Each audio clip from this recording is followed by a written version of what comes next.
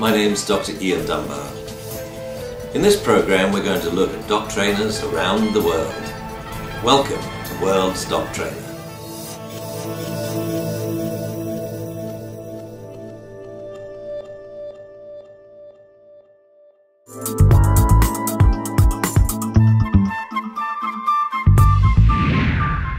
One of the most important ways to promote a strong bond between children and dogs is through play. So today we're going to be working with playing with your dogs. There you go. The child and the dog are engaged in play, and they're both having a great time. The tug game is so good because the dog is oriented towards the child. Now, dogs get easily excited in play, and we need a way to get them to refocus and exhibit a little self-control. So we're going to work with stop, drop, and roll. When children are in school, oftentimes they're taught, for example, when their clothes are on fire, they don't run, they stop, drop, and roll. And this is a technique we're going to use with our dogs today. Sit, drop. Excellent. The stop, drop, and roll from the dog's perspective is great fun. He doesn't understand that he's actually stopping play. That's part of his play. But for our purposes, the dog's back under control, looking at us, focusing on us. Yay, Alfie! And as a reward, play again. Yes! What we just built was a series of behaviors. Play, stop, drop, and roll. And in order to teach that, you've got to break it down. So you want to teach your dog first a nice relaxed drop and then a rollover. And if you put that back into the play, and all dogs love to play, then you're going to have a nice, fun, controlled play session with your dog.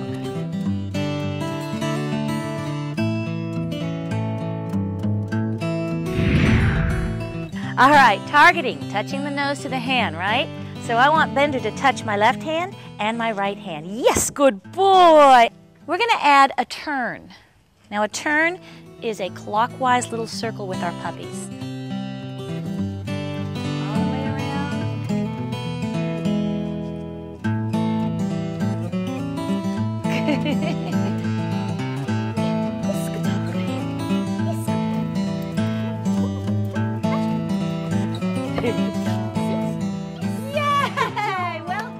All right, we're going to add something different to our combination that's a little trickier.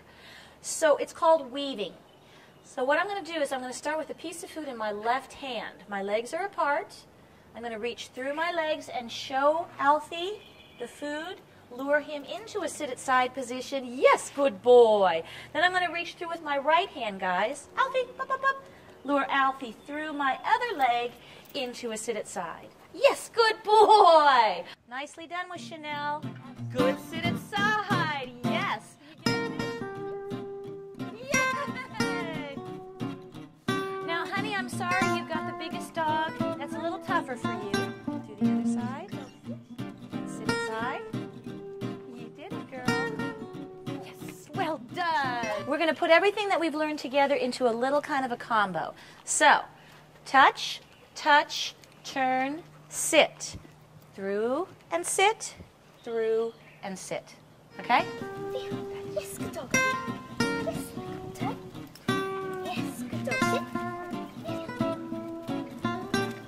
Yes, good dog. Sit.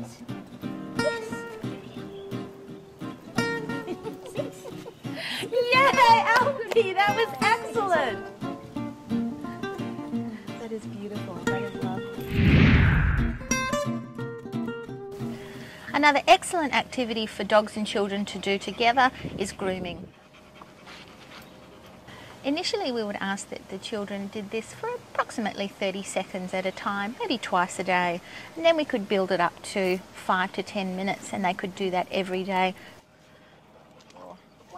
This is a good activity for kids and dogs to take part in at the end of a long day when both of them have had their evening meal and while the family is sitting watching TV. And this is something that we would keep, it's relaxing for both the dog and the child. Good boy.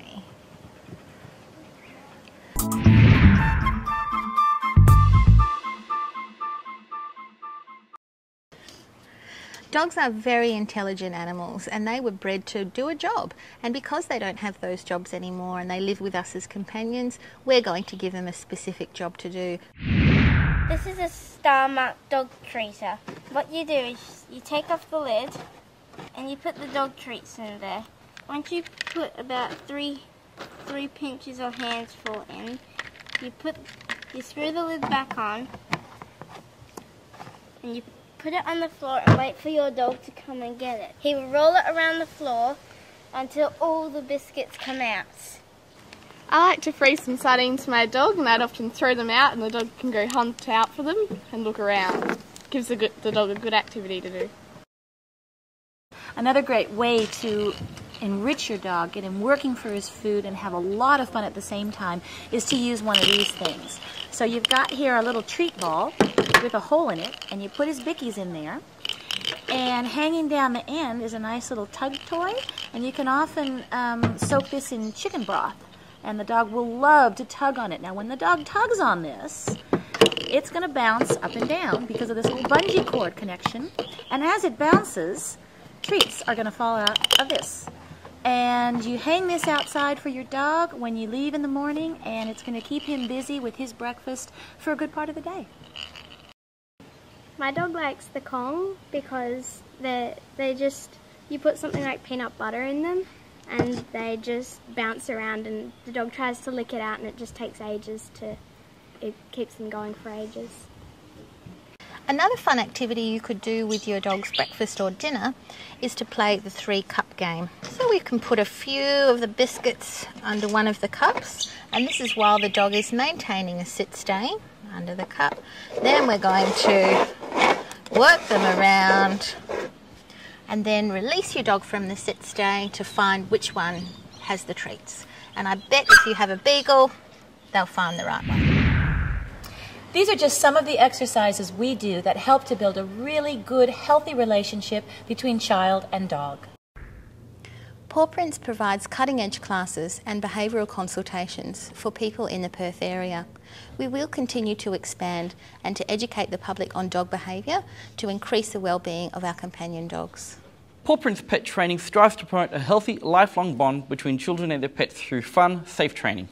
We at Paw Prints keep up with the latest research and techniques in animal behavior and learning. We would love to hear from you. At Paw Prints Pet Training, we encourage education for the life of the dog and the child. Please visit us at our website.